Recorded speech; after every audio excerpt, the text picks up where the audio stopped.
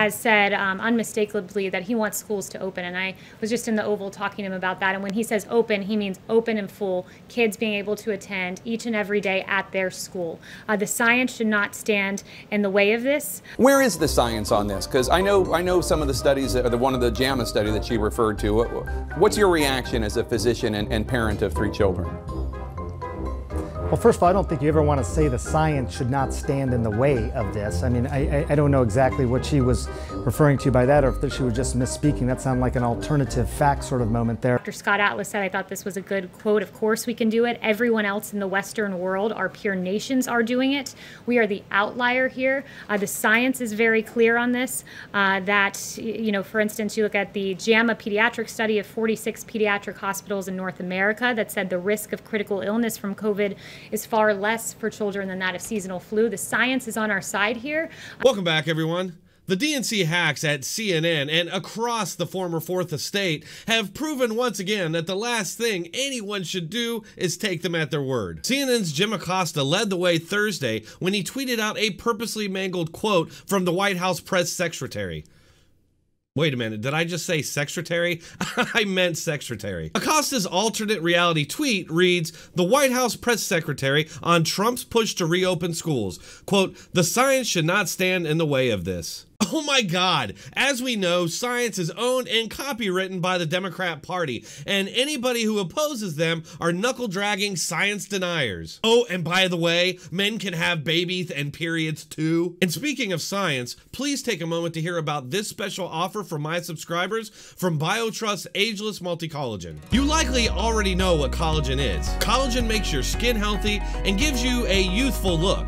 It strengthens nails, hair, teeth, and gut health, maintains muscle, improves joints, and so much more. But did you know to reap the maximum benefits, you have to consume 5 different types of collagen? Unfortunately, it's extremely difficult and inconvenient to get all 5 types into your diet. You're getting 5 different collagen products in one. Not to mention, it's odorless and tasteless, so you can add it to any drink of your choosing. Ageless Multi-Collagen also has a no-junk policy, so no artificial colors, flavors, preservatives, or sweeteners. Get yourself a bag of Ageless Multi-Collagen.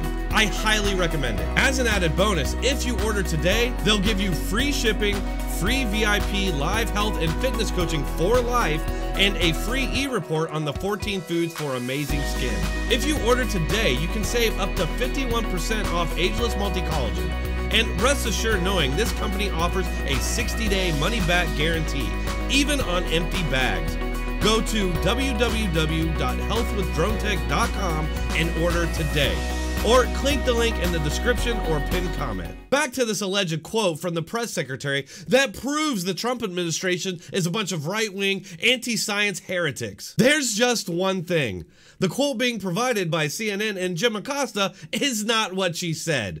Or rather, not all of what she said. The president has said unmistakably that he wants schools to open, and I was just in the Oval talking to him about that. And when he says open, he means open and full, kids being able to attend each and every day at their school. The science should not stand in the way of this. Dr. Scott Atlas said, I thought this was a good quote. Of course we can do it. Everyone else in the Western world, our peer nations, are doing it. We are the outlier here. The science is very clear on this, that, you know, for instance, you look at the JAMA pediatric study of 46 pediatric hospitals in North America that said the risk of critical illness from COVID is far less for children than that of seasonal flu. The science is on our side here. What exactly is causing the confusion here? She clearly misspoke, then immediately corrected herself, saying that science should guide the reopening of schools. The press secretary was referring to a JAMA pediatric study that concluded it would be safe to send kids back to schools, saying, quote, findings in this cross-sectional study of 46 North American PICUs between March 14th and April 3rd, 2020, 48 children were admitted to 14 PICUs in the US and none in Canada. A total of 40 children, 83%, had pre-existing underlying medical conditions. Meaning, this study shows that COVID-19 can result in a significant disease burden in children, but confirms that severe illness is less frequent, and early hospital outcomes in children are better than in adults. It sounds like science is saying that there isn't a significant risk to most kids, mostly just kids with pre-existing conditions. And this sentence sentiment has been echoed by the country's top pediatricians who were brought into MSNBC to condemn the reopening plans, but instead this happened. Would you let your kids go back to school? I will. My kids are looking forward to it. Yes. Period. Absolutely. Absolutely. As much as I can. Without a hesitation. Without a hesitation, yes. I have no concerns about sending my child to school in the fall. I would let my kids go back to school. Dr. John Torres, NBC News. They all said yes. I know. It's simply unbelievable that CNN or Jim Acosta would do such a thing. They're such ardent professionals. So it might blow your mind to learn that Acosta wasn't alone in this blatant deception, and other media outlets and pretend journalists got in on it as well. CBS News provided just enough of the quote to exclude the portion immediately after where she says science should guide the reopening. The increasingly far-left Washington Post also left out an important part. Are all these supposed news outlets doing this on purpose, or are they just really bad at their jobs?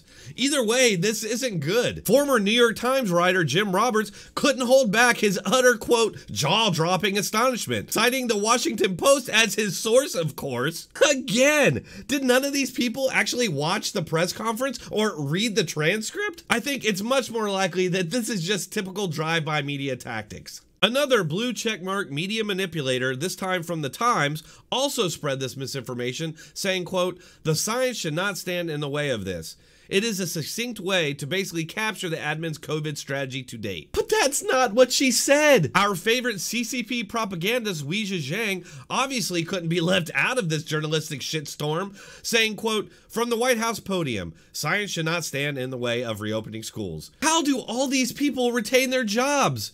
The answer is because their jobs are to be political propagandists, which they're doing brilliantly. They probably all got raises for this shit. The media has already chosen to support and promote Joe Biden for president.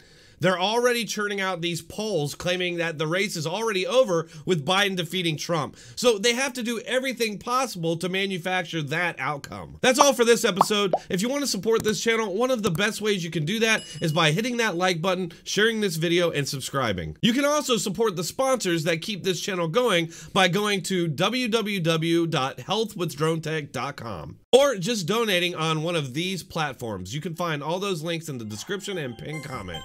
Thanks for watching. Keep coming back.